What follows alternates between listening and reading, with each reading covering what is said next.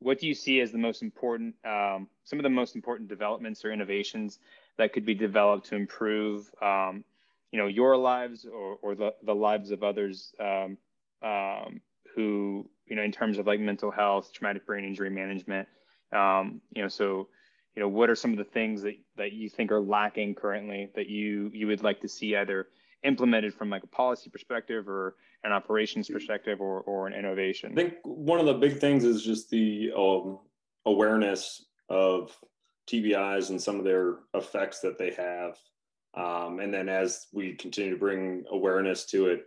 kind of lessening that stigma that is there for having TBIs or some of the other mental health related injuries,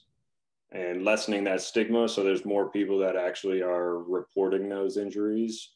to further help and diagnose those earlier on in the process. So I think the biggest thing for me would be just continuing to raise awareness and take away some of that, the stigma that comes with